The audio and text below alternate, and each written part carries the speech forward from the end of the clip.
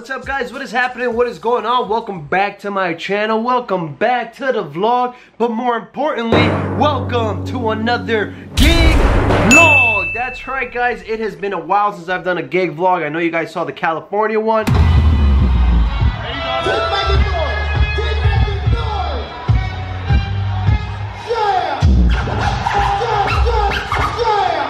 But for those of you guys who aren't filled in, a gig vlog is a little bit like a gig log. The only difference being is that gig vlogs are usually when I DJ bars or nightclubs, restaurants, things like that. Things that I don't really bring equipment to. Today is going to be the same, not bringing any equipment aside from my mixer. As you guys can see behind me, my mixer is missing. I packed it up in the car, it is good to go. Today we're going to be DJing a bar down in Bridgewater known as Green. No, I've done a couple of gig vlogs about this place. I think this is my third or fourth gig vlog that I make about this place. It's actually one of the first vlogs that I made way back in the day. So today we are going back to that same place to cover for my homie DJ Heartless. Now there is one caveat, they have switched promoters and they've also switched nights. It used to be held on a Saturday night, they've now moved it to a Friday night. So today is gonna be a Friday night show. I have my fingers crossed that it's good. I'm honestly not sure how they're doing with the new promoters. Usually when a club is going from a transition from a new promoter to another one, it's usually because things aren't going too well. Regardless though, I am excited to DJ today. It's gonna be like a mixture of Latin and urban, if you will. A lot of hip hop, a lot of Latin, salsa, bachata, merengue, reggaeton. Those are my favorite nights to DJ. It's combining two worlds together, Latin and English, and bringing them together to make one awesome, epic party. So, without further ado, folks, let's get right. Whoa, hold on. Actually, before we leave, I do have one thing to show you guys. You guys know how I'm always bragging about the American DJ Airstream DMX and how I love that thing. Well, there's one accessory that I haven't showed you guys and that I actually have laying here right now. This is a case that I bought for the Airstream DMX. Check this out. This is a perfect size for the Airstream DMX. This right here is the CASEMATIX. I think I'm saying that right, CASEMATIX. I bought this thing on Amazon for 20 bucks and when it came in, it was perfect. I know I've been pushing the Airstream DMX a lot, but I've never showed you guys this. I've actually had this case for quite a while, and I want to show you guys what it looks like in here. Check this out. Check this out. Ta-da! How perfect is the fit? Look at this. It fits like a glove in there. I was so happy with this thing that I actually went out and bought a bigger case. This right here is its bigger brother. Check it out. I don't know if you guys can see there, but that's the size difference. Right now I've been carrying my microphones just like willy-nilly, so I bought this thing to put my microphones in here. And I want to show you guys how to make the cutouts for your microphones and your receivers in one of these cases right here. This is what it looks like right from Amazon. I'm going to show you guys. There, you guys see it. So as you guys can see here, there's no cutouts, but if you see closely here, you can see that it's made out of like little squares, and what you can do is you can pull these squares out to fit whatever item you're trying to put in here. So what I'm gonna do with this case is make a cutout for my receiver and my microphones, and it should fit pretty snug just like the Airstream DMX did. Let me show you guys how I do this thing. Alright guys, so let me show you how this is done. I'm going to try to do it quickly. This is actually pretty fun. I really like doing these cutouts. You don't even need a knife with this. All you have to do is take your item, whatever you want to put in here, and then what you do is you find the location where you want to put it. I'm going to leave one square on each side so that way it doesn't bump up all the way to the end. I'm going to push it right there. That looks good. And then what I'm going to do is I'm going to look for the sizes of the microphones. So this is what the cutout is going to look like right here. So what you want to do is you want to press these. Now let's do one item at a time. Let me put those back. So you want to press these hard, and then when you lift up, you'll see the cutout. So right there, I see the cutout. So what I'm going to do is I'm going to take this out, start undoing it. You guys can see all you have to do is peel apart, peel apart, peel apart, peel apart. Sometimes you will have to bring back the item just to make sure that you're cutting in all the right places. Make sure that you get a right fit, a perfect fit. You don't want to make this too big, so make sure that you're cutting right where you need to be. Alright, I think I'm doing pretty good right there. Don't you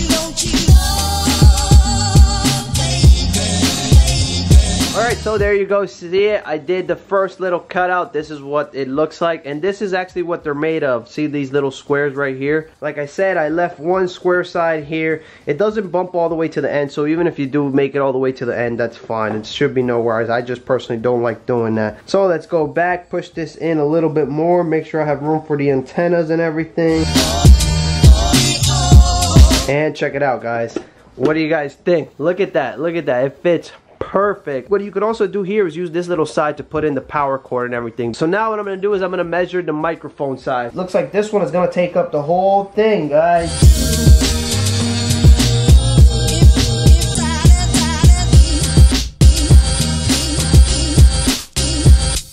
And voila, there you guys have it. Check it out. These are all the pieces that I took off. Like I said, it's pretty simple. It fits like a glove. I love these cases, man. They are a great way to protect your investments, your microphone, your Airstream DMX. These are not going anywhere. They are not going to get damaged in here. And then all you do is you close this bad boy up right here. Bam.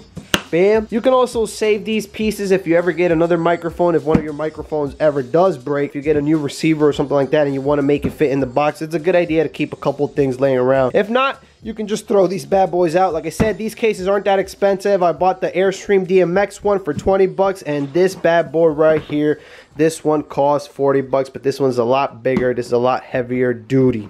What do you guys think, huh? Pretty dope, huh? I love this bad boy. One more look, guys. One more look. Check it out.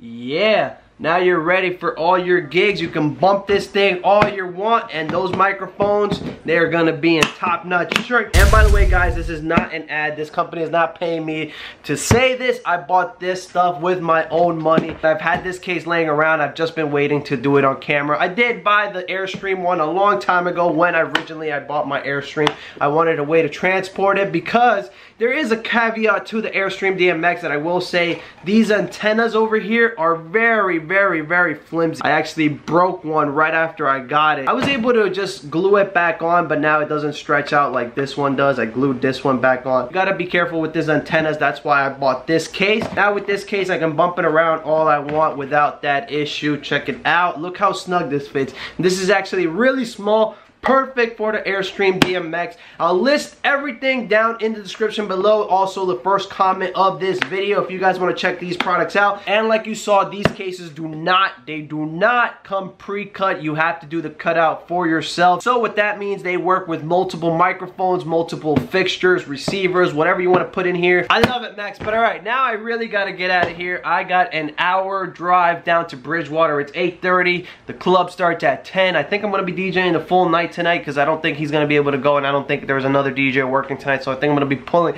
an all-nighter 10 to 2, so 4 hours of non-stop DJing. So without further ado, folks, let's get right into the gig.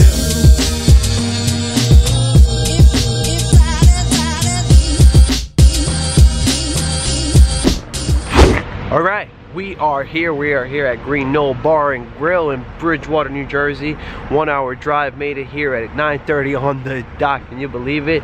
It should take me about 15 minutes to set everything up. And like I said, I don't know what to expect tonight. I don't know if it's gonna be a busy crowd. I don't know how it is. From what it looks like the restaurant itself looks pretty busy. So my fingers are crossed that we get a good turnout, that people come out and party. Also, it's pouring a little bit, so I'm a little bit worried that that might affect us. I really want a good night, guys. My last couple of gigs, they haven't really been fun for me as far as the DJing side of it. I'm not saying the parties were bad. I'm just saying that I haven't been having fun DJ at my last 3 parties that I've done. So I'm hoping to go in there tonight and have some fun on the turntables. Hopefully we have a good turnout. Hopefully there's a lot of people, and hopefully it's a nice party crowd. Let's go inside, set everything up, and get this thing rocking. Are you guys ready? Yeah. Alright, you guys have been here before, but it looks like they've remodeled it. I think these TVs are new. Check it out, the LED in the back. This is where I'll set up right over here in this little corner as usual. That's the little dance floor over there. They got a couple of lights on top. They also have built-in speakers over there. This is my little spot. This is where I'll be rocking. Or at least I hope, fingers are crossed.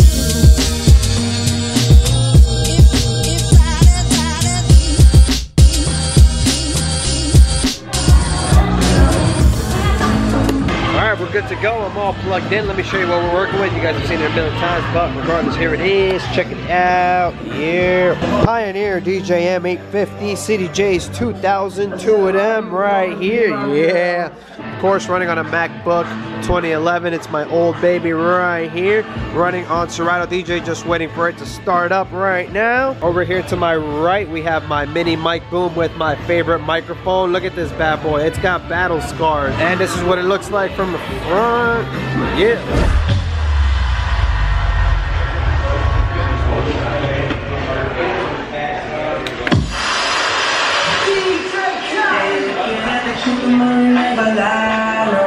I'm the one, yeah. I'm the one early morning in the dawn. Know you wanna ride now. I'm the one, yeah.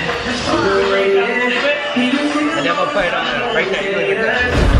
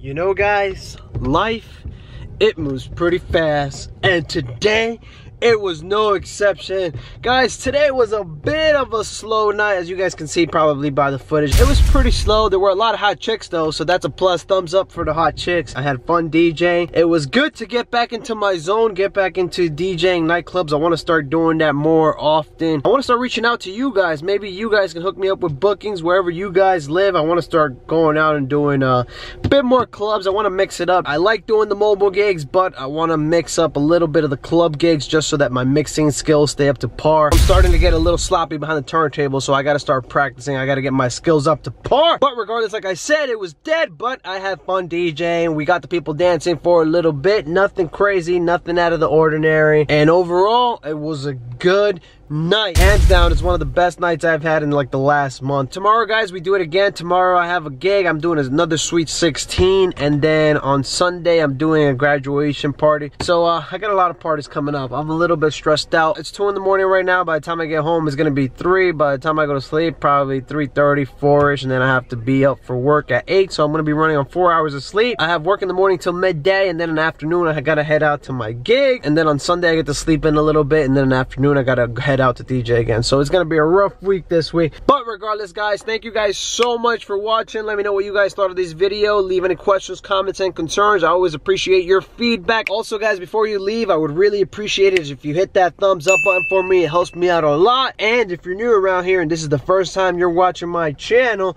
be sure to subscribe for more videos like this one. And don't forget to turn on that bell. Signing off from Bridgewater, New Jersey, DJ Barr. Stay awesome, bros.